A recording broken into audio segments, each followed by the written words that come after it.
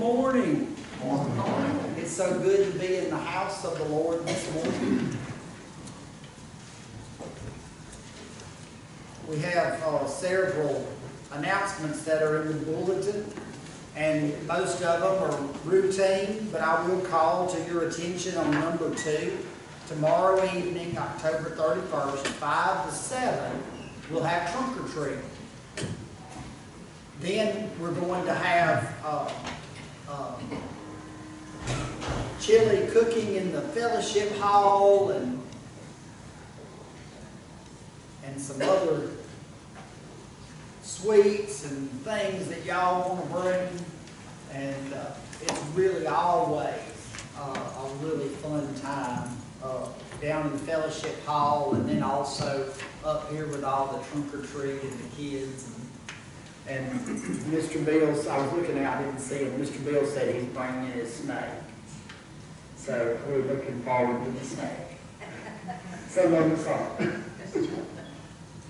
No, and I think Jacob asked him, didn't you ask him? You said you wanted to see the snake. And for anybody who's watching via, we got to tell them what it is. It's not a real snake. It's dead. Been dead for years. Seriously. And then the other one that's not routine is the luncheon on the 13th. Brother Ron, I got something to say about that. I received a text last night. This is very scale came up with the idea. I just didn't help him. But anyway, received a text. There will be 22 first responders on that Sunday. And so just kind of want to make sure it doesn't slip up on folks because, I hope we'll all show up to honor them who are in town for that time. And as the thing says, the meat and the vegetables will be catered, but we're asking church members to bring slider runs, desserts, tea, or slaw, whatever they want to of that. And we'll start at 12. Yeah, and we will start at 12:30. But 22 is a great number. And so she said they were very excited to come. So, I just hope that they'll all show up and show out and welcome them. And I did invite them to the 10:30 service if they wanted to come. Isn't there a sign-up sheet so we don't have? We can do one. 150 slider buns. So We'll have that here next Sunday, okay? Okay, thank you. And you've always heard when the cat's away, the mice will play. Well, so y'all know that that's not a Sunday to do that, because we're gonna be gone. I've got to do some continuing ed that day, or that week, and so we're gonna be out of town. But so you'll love who you're gonna hear. Miss Joyce, Davey Wilkerson's coming. I knew you'd like that, and everybody else will too. He's one of, as people would say, he's one of our own. So I know y'all will enjoy hearing Brother Davey. David Wilkerson has been a United Methodist pastor for a lot of years, and he decided he was going to retire again this last year. So he's retired for I don't know how many times that makes it that he's retired. But anyway, but he's going to come to us, and I'm so glad that y'all are going to get to hear him, and that I get to hear him on the internet. So y'all please record it so I can listen to it. But anyway, but then at 12:30, y'all will have the luncheon for the first responders here downstairs. Are there any other announcements? Samaritan's Purse is coming up. Thank you. Good one. I will move those out for you before the first responders luncheon, so they won't see all that out there. But I was going to say we did not order, but I'll clarify and say I did not order the boxes in time. If you have extra shoe boxes or run across the plastic shoe boxes and want to purchase some to donate for Samaritan's Purse, that you'll bring them up here and we'll stick them into the little room right here where the camera is. Because I don't know that we have enough boxes. Any other announcements? Will you stand as we reaffirm our faith together? I believe in God the Father Almighty, maker of heaven and earth, and in Jesus Christ, his only Son, our Lord, who was conceived by the Holy Spirit, born of the Virgin Mary, suffered under Pontius Pilate, was crucified.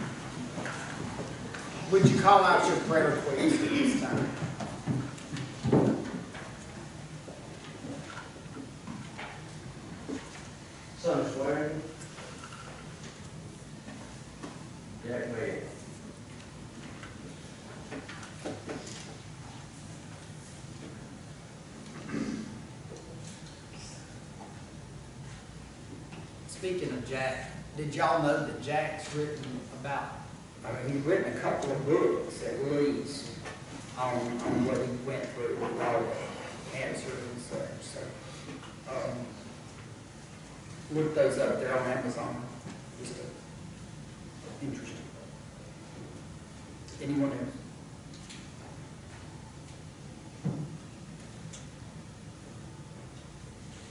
Unspoken request.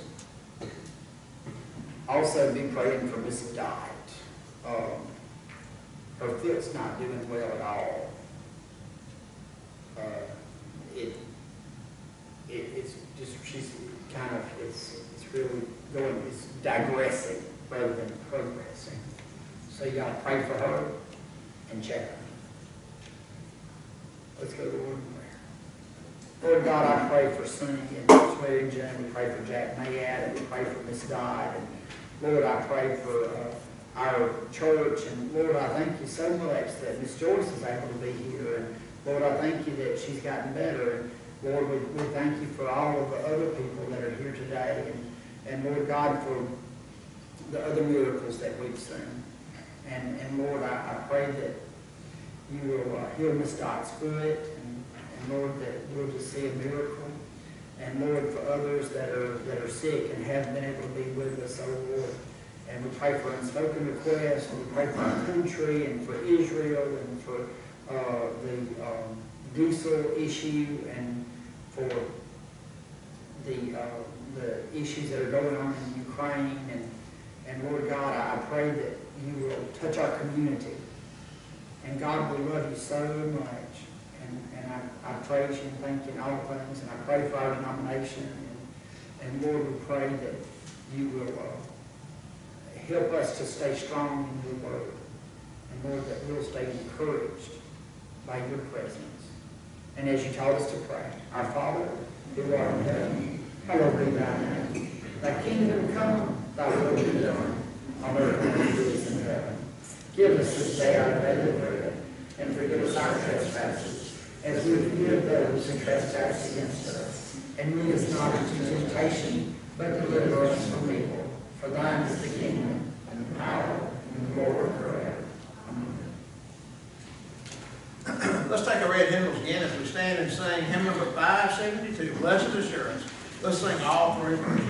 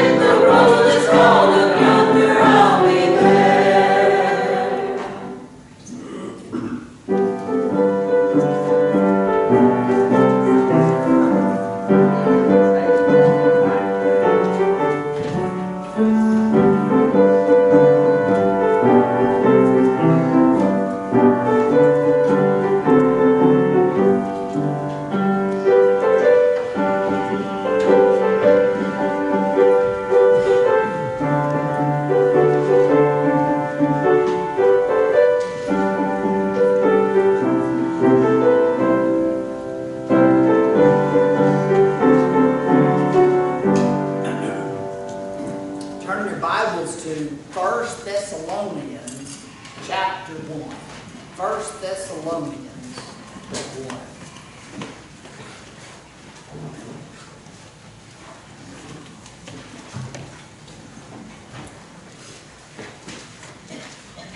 First Thessalonians chapter 1.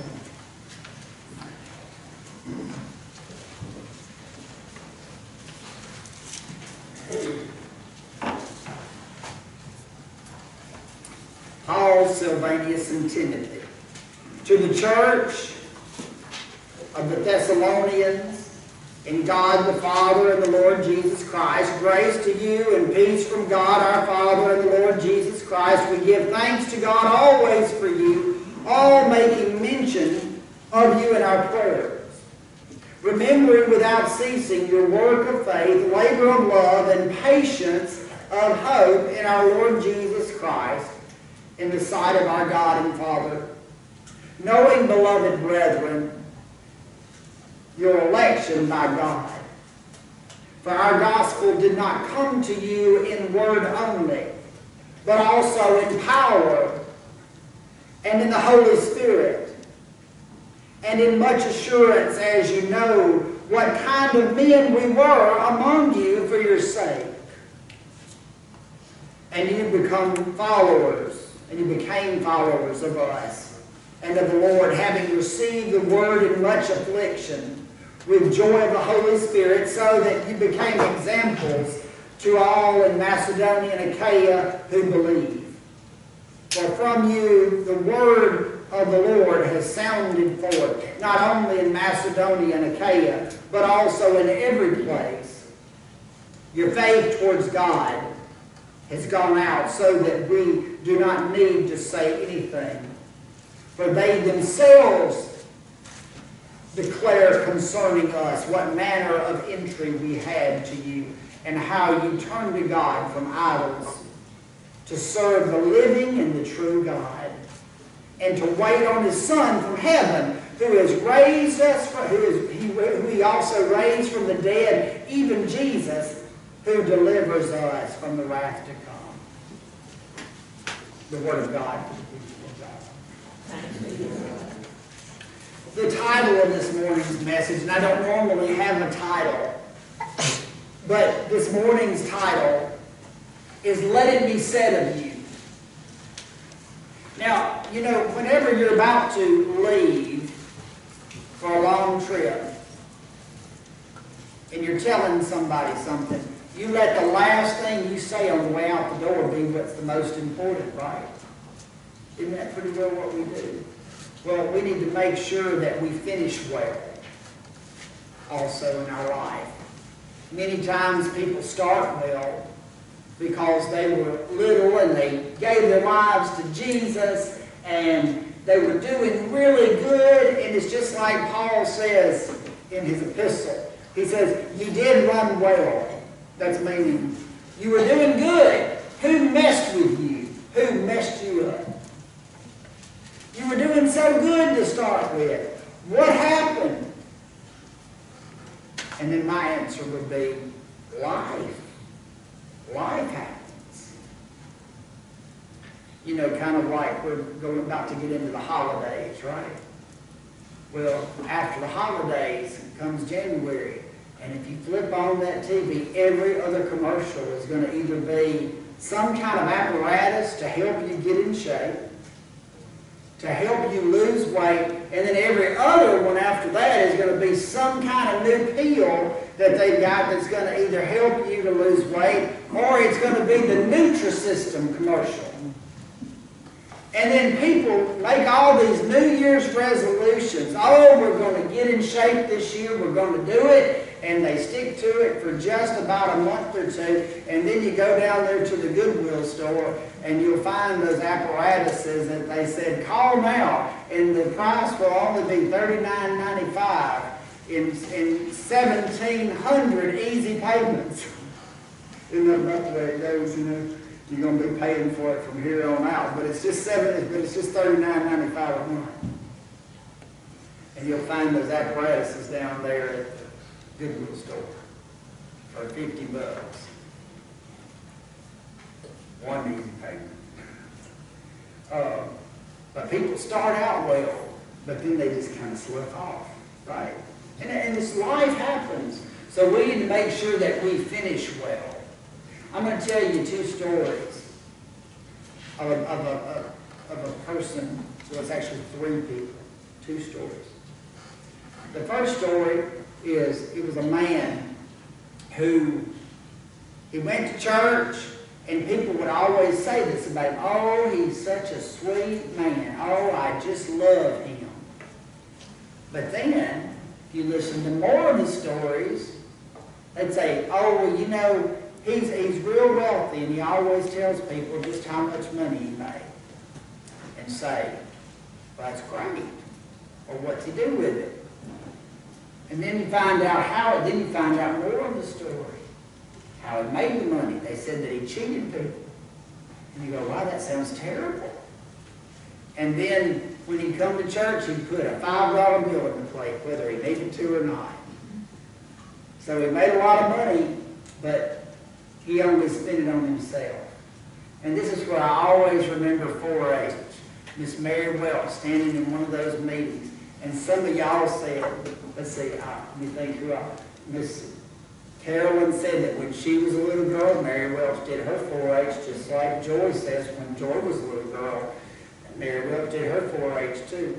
So this lady is, I don't remember how old she is. Is she 83 or 4? She doesn't mind. She doesn't mind you telling it. I said, well, don't tell it. Nobody knows. She said, I'm proud of my age. She's 82. Anyway, Miss Mary would say this. She'd say, you have two hands. One's for helping yourself, and one's for helping others. And so we're supposed to take the resources that we have, and we're supposed to help ourselves, sure, but with the other parts of it, we're supposed to help others. And so make sure that it's said of you that you finished well. Now let me tell you another story, and this one has nothing to do with money. This has to do with people living for Jesus or not living for Jesus. There were two men, and this happened in the law, so it's not like this is some way off story. And I'll tell you one of them's connection. There's a lady that's from that area named Miss Sylvia. And Miss Sylvia's brother is one of these people.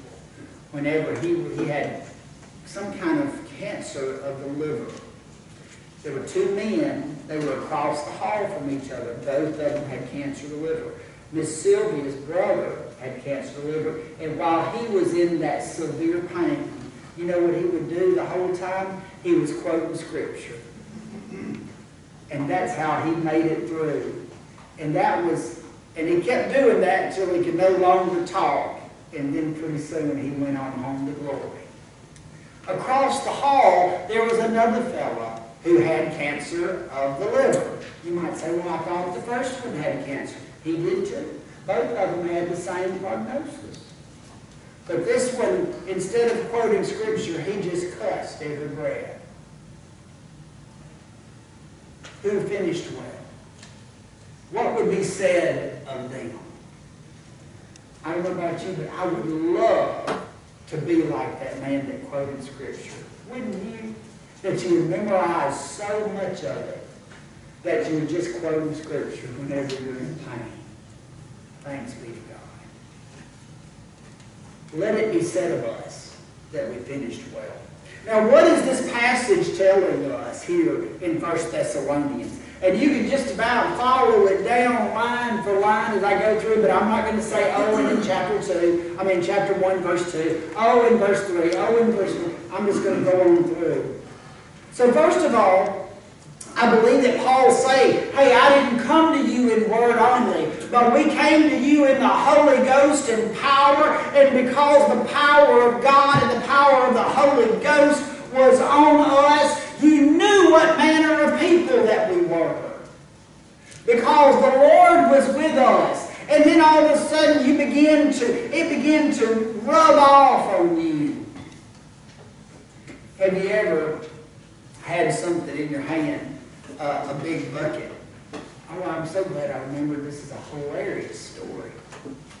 You ever had a big bucket and it was so full that it sloshed and it got on somebody? Well, that's the way the Holy Spirit water needs to be in us. That the Lord's water is in us and it's so full that we're toting it around. And as we tote it around, we're accidentally just sloshing it on people. And that God's getting on them. Okay? Now here's my funny story. I haven't thought about this in 25 years. The kids, nobody, they hadn't heard this story. It's hysterical. We're on a mission trip. And I'm a little boy. I'm probably about, I'm not a little boy, I'm John Clayton's age. So I'm about 15 years old. And there was this girl that I wanted to impress. And so there was this big jug of, I don't know, big 5-gallon jugs like y'all have with the football team, right, Andrew? You probably covered many of them. All right, and then just like Andrew, I'm going to show you I'm strong, and right, that's what you do. Anyway, and so I pick it up. But I didn't realize on this one, you can't pick it up by the lid. Well, I picked it up by the handle on top, and I'm holding it. It's full of red Kool-Aid. It got all over the little girl. I mean, it's like, I didn't impress her that day. She would never talk to me. But anyway, but you know that we need to be so full of God's presence and that whenever we have that bucket of water that it just sloshes on people. And in that case, it covered her from head down. It was awful. Anyway, we need to make sure that we're showing God's Word to them in the way that we live. And by that Holy Spirit and power. And that's what Paul was saying that he had done when he came to him. And he said, and then they quit serving those idols.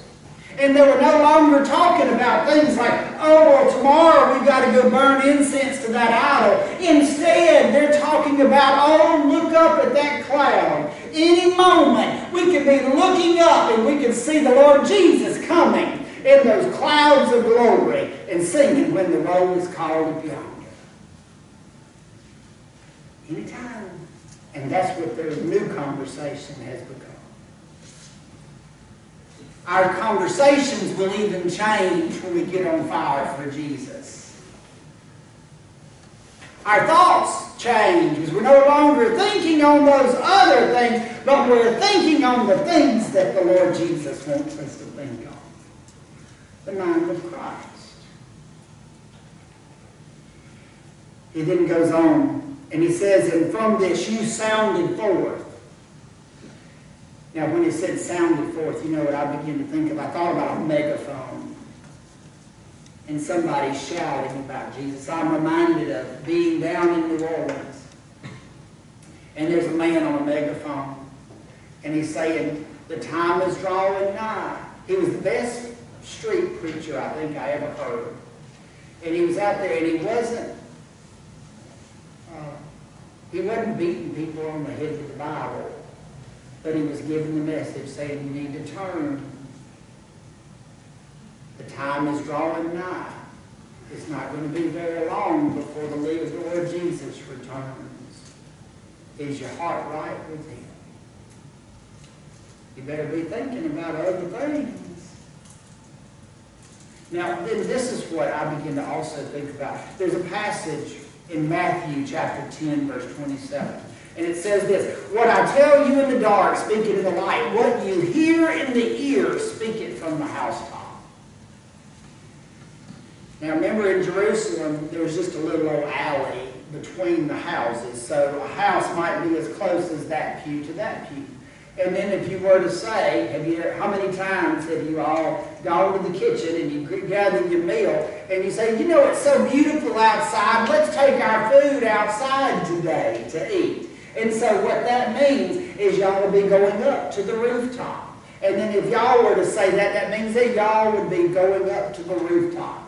And remember, if your houses are that close together and you look up across the way, you see your neighbor over there and you say, oh, well, they had the same idea.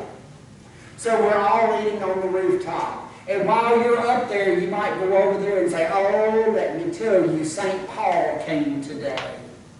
And let me tell you about the message of this Jesus. He is God's Messiah.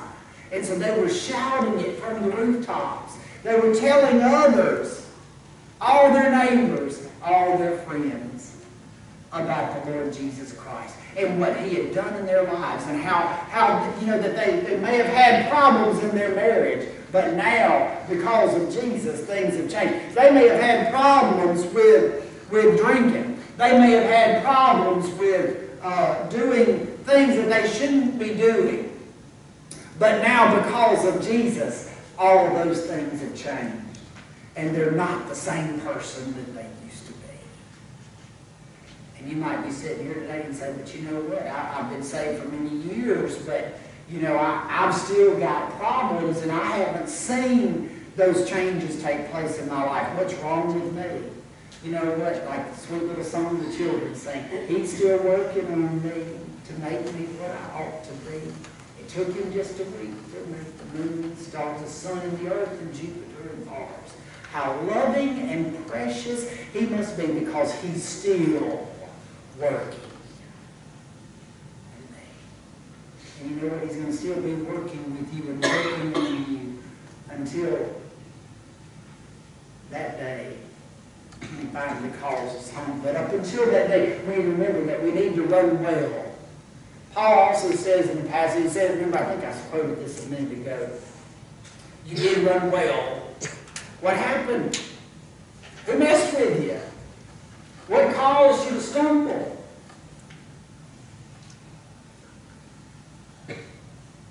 We need to make sure that if we do stumble, that we get back up. I heard somebody say this week, they said that their mama taught them, it was a boy, he said, I wasn't any good in baseball, and that's not too good in Lauderdale County, to not be good at baseball. He said, but I remember feeling like I was a failure. And he said, but I remember driving home, and I was in the back seat, and he said, my mama looked in the rearview mirror, and she looked at me, and I'm going to call his name John, because he didn't tell me it's okay to tell the story. So I'll change the name. And she said, John, now listen to me. Don't you ever give up.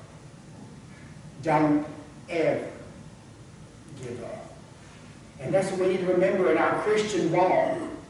Don't ever give up. Jesus isn't giving up on you. Don't you give up either. He's still working. He's doing it. Now, you know, with this message that Paul's bringing to the church at Thessalonica, that's the way we pronounce it in America, but the way they pronounce it is Thessaloniki. I just thought I'd throw that out there. But what he's trying to bring to them is this message of loving God and loving each other.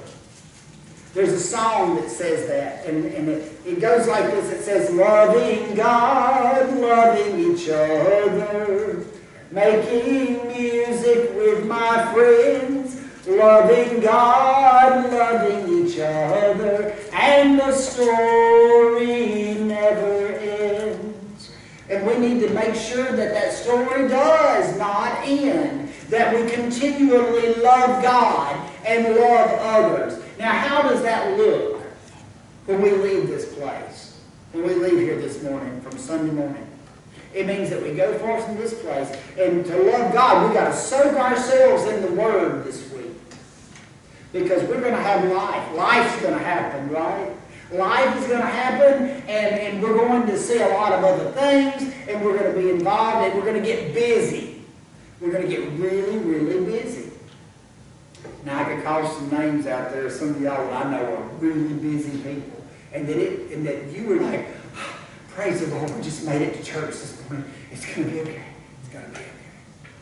And you know what? It is going to be okay. But this week, whenever you get in that busyness, soak yourself in the Word. You might say, but Brother Ron, I just don't know how I'm going to find time. Let me show y'all something here. This is a major help to me. See this one right here? It's this one. It says the Holy Bible app. And what I like about it is, first of all, it'll remind you of the church, because a few times a day, I think y'all heard it last week. Did y'all hear my bells going off? It sounds like the chimes. All right. Well, it goes off, and when I hear that, I go, oh, that reminds me of our steeple. And then, all right, so then it gives you a Bible verse in there, and then if you hit Bible, you can find whatever chapter you want to hear or read, and then you do that, press that button, and it'll start reading it to you. And then when it gets done with one chapter, it moves on to the next chapter, and it reads that. And so you'll be able to hear it. So you might say, well, I just don't have time to listen to the Bible. Well, let me tell you where you do have time. Everybody take a shower every day. If you got a waterproof thing, you know what I do? Mr. Donald made sure they put a niche in the shower. This thing fits right up in that niche, and you can press play, and you can listen to your Bible in the shower. You can listen to your Bible while you're getting ready, as you're putting stuff in the coffee or the cocoa or tea or whatever you drink in the morning. While you're doing that, you could be listening to a chapter of the Bible. You might go, well, I'm not really paying attention, and I want to be able to sit down and, okay, do that later too, if you have time to do that. But if you don't have time, if you're just getting in and out of the car, just turn it on, set it on the dash, listen to it while you're going to work, and then when you get there, you've already heard 2 or 3 chapters of the Bible, and you're getting there. We're making it. And you might have time, that luxury of getting to sit down. I don't ever get to sit down and really enjoy the coffee. I just have to take it on the go and keep on going. And so, maybe that'll be the way you do it. We have to soak ourselves in God's Word. And then just fill yourself up with God and just soak in it and let God ooze or slosh. Kind of like my little story. Make sure you slosh Jesus on others. Now, so that's loving God. Now, how do we love others? Now, this is the other piece to this. And it's really a whole lot now of talking about how we can help others and others' problems. Did you know there are a lot of people who have self-esteem issues, people who have self-worth issues, and you don't know who they are because they mask them.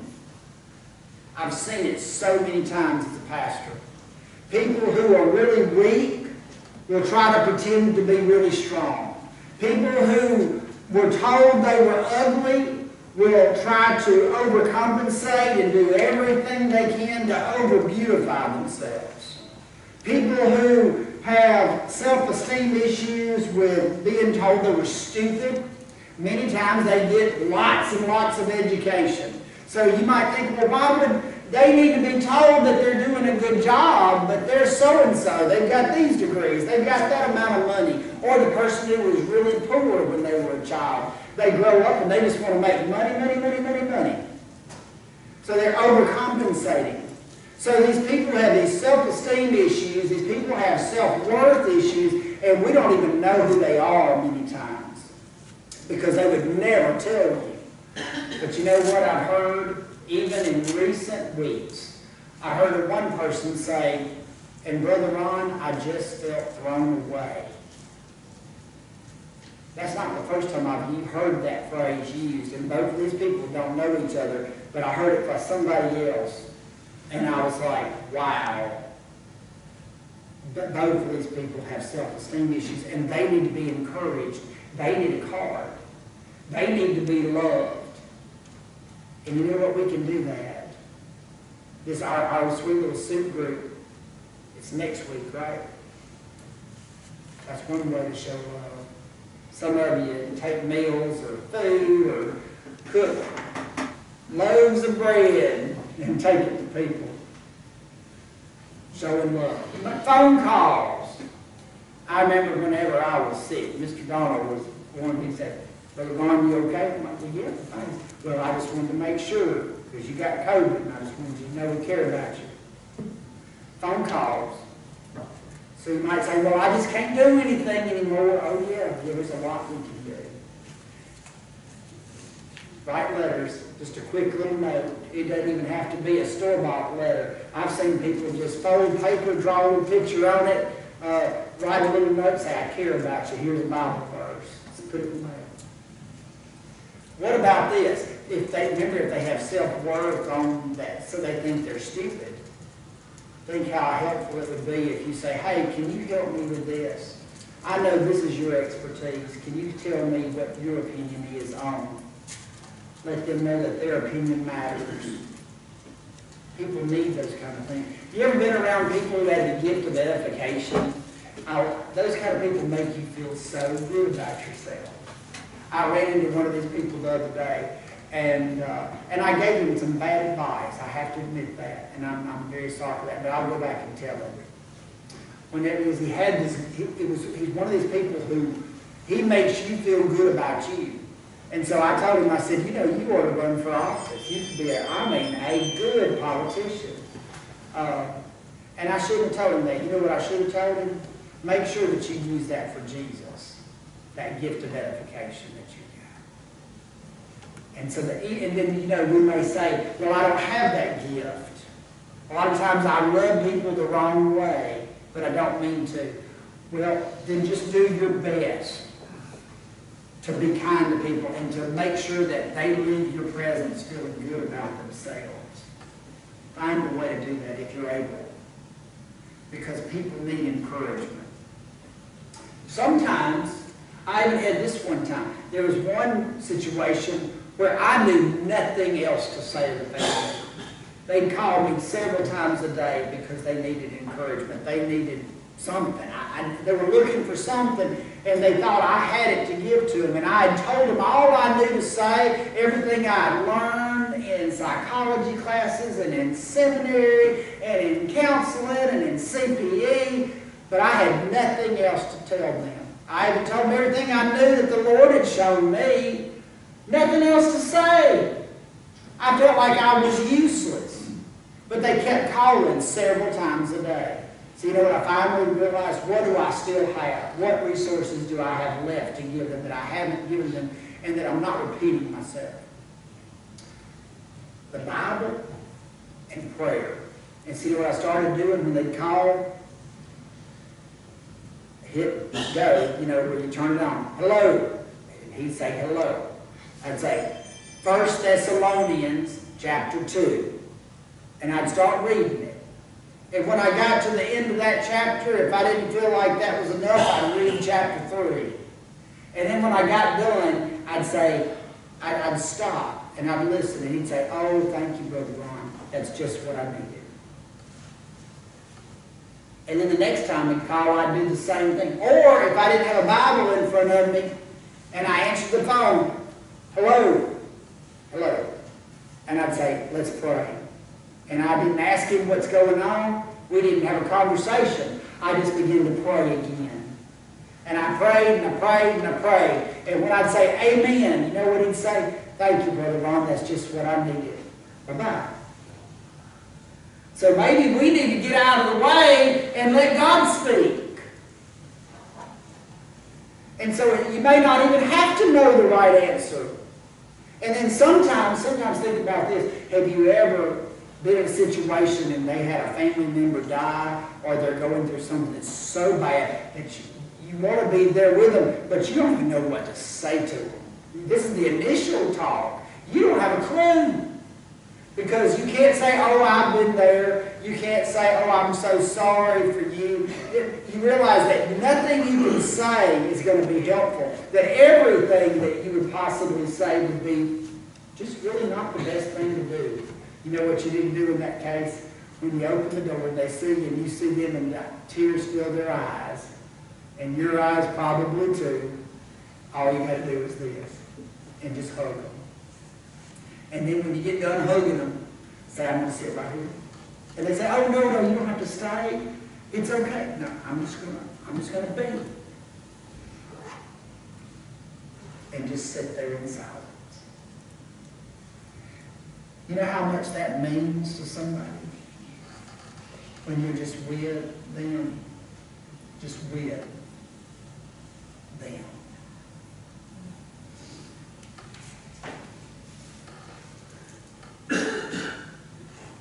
I think about Mary and Martha. don't you remember when Lazarus died and they were so broken? And that's what they thought Jesus was doing when he went to the tomb, saying, Martha, show me the grave. Lord, if you'd been here, he wouldn't have died. Martha told him to open it up. Oh, but Lord, we can't do that. It's going to stink. It's been 4 days. He said, I said, open it up. And all of a sudden he calls out Lazarus'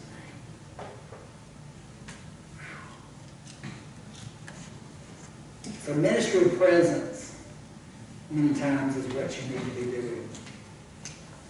Now sometimes, they have to really know that you care about them and that you love them for this to take place. And I wouldn't advise doing this unless God says do it. But every now and then, when someone's in sin, the Lord's going to lead you to call out their sin and to say, now you know that's wrong. And if the Lord ever leads you to do it, don't flip out. Just do what God said do. And then, as Brother Buckley told me down in Columbia, Mississippi, he said, say what God said say, then sit down and shut up. And he had long fingers. Sit down and shut up. And that's what we need to be doing, is just get out of the way and let God. And you know what the best way to tell them about their sin might be? Is when you're reading Scripture to them. At some point, find one of those passages. If the Lord ever says, okay, now tell them about their sin.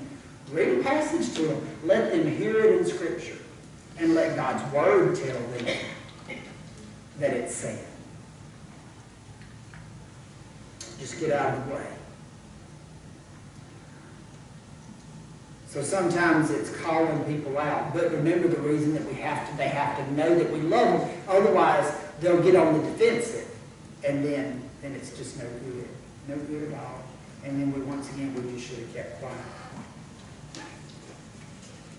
But we got to show people that we love them. Got to know we care. And sometimes we need to get down. It's a patience thing. That we have to be patient with them. That they're going through something. And that we just need, it's kind of like what I was saying a minute ago, the ministry of presence, and that you're being with them, but you don't need to get into the muck with them. Does this make any sense? I didn't say, because see, there's a passage in Scripture that says that Jesus was eating and drinking with sinners and tax collectors. And so it looks like, on the surface, that he went out and went to the bar and he's eating and drinking with them. That's not what's going on. Remember the Luke passage that I preached on several weeks ago, the lost coin, the lost son, and the lost sheep. At the very beginning of that passage, remember at the end of the message, I came down here and I said, who was his audience? And I said that, and the Lord had told me to read the passage again. It's at the very beginning of the passage in the book of Luke. And what it says there is that the tax collectors and the sinners came to Jesus, and Jesus was ridiculed by the Pharisees and the scribes. So what's going on here? This is the picture. It would be like the sinners out here at the back door saying, we want to come in and be saved. And as if the people that were in leadership in the church went up there and shut the doors and locked them and said, oh no, y'all can't, we don't want your kind in here. And then the picture that's going on in that passage is the Lord Jesus is telling the leaders, no, all are welcome. If these people want to come home, they are more than welcome to come home and be saved. That's what was going on. It's not like he's getting down in the muck with them. But sometimes we need to be a presence for them. Be patient. Remember I told you we're talking about patience. That we need to be patient with them in the midst of what they're going through. So let's just say they're going through this phase of bad sin. I didn't say go to the brothel with them. But what I did say is that maybe you need to call them up. Right, Mr. Gunn? Call them up and say, hello, I just want to check on you. Well, I'm doing fine. Why do you think I need to hear from you? I just want to tell you that I love you and I'm praying for you. I just want to see what you're doing. So where are you? And they say what they're doing, and maybe they and say, oh, okay. Well, this is what I do today, and just talk to them.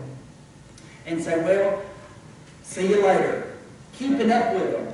But it may not be sin. It may be that they're just going through a terrible time. You know, I know a fellow who, he was in our United Methodist Church, and he's got 2 master's degrees.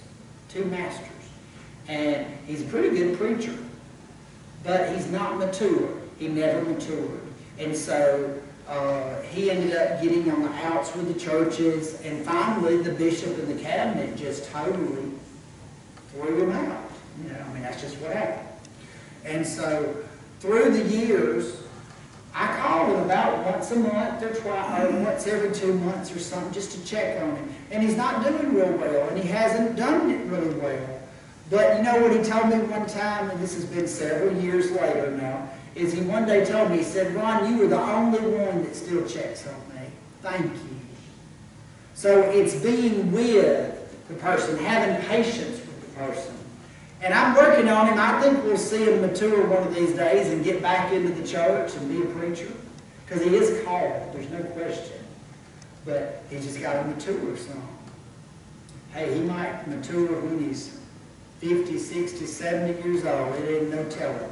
But you know what? God can work with that. How many in Scripture were older when God called them to go do for the Lord? If you don't believe some were old when they started their ministry, go back and read about Noah. He was an old man before he got started good. Moses wasn't a spring chicken when he led the children of Israel out of Egypt either, you know. So, the Lord's working with it. So, whatever level that you see people at, or you see people in their midst, be with them and show love to others and have love for God. Loving God, loving each other. Paul says, we see in a mirror dimly, but then we'll see face to face. So we need to love Jesus, reflect Jesus. We started well, make sure we finish well. Let it be said. And then the Lord Jesus will say, well done, thou good and faithful servant.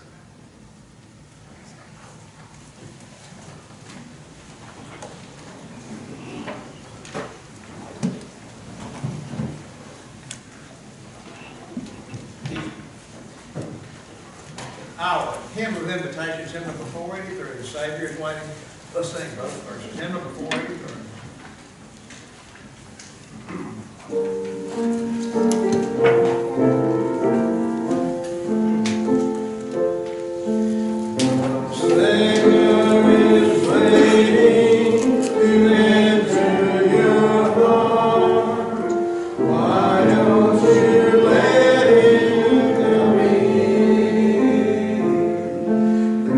Nothing in this world to keep